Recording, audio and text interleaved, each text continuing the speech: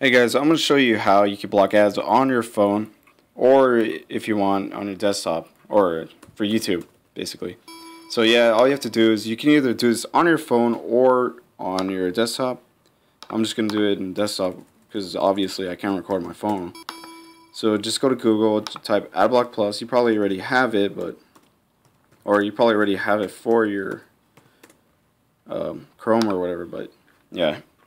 Just go to AdBlock Plus. I guess this wasn't here before. I don't know if I saw it, but yeah, there's like small icons right here, and it says right here AdBlock Plus for Android. So you're gonna click on that.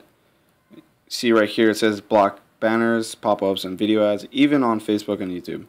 Protects your online privacy and two-click installations. So right here you're just gonna click on Install for Android. Now right here it shows the scanner thing. I guess you could just download a barcode scanner if you're doing it from your phone.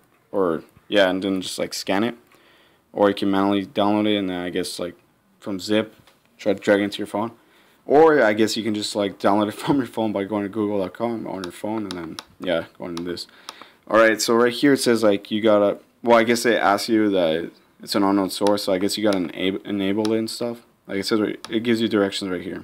So yeah, that's pretty much it. Thanks for watching. And oh, and also I guess it just blocks like Google ads. It blocks all of YouTube ads, but I guess like if you go to another site, I don't know if it blocks apps, like the ads on apps. Probably doesn't, but it definitely does block YouTube ads.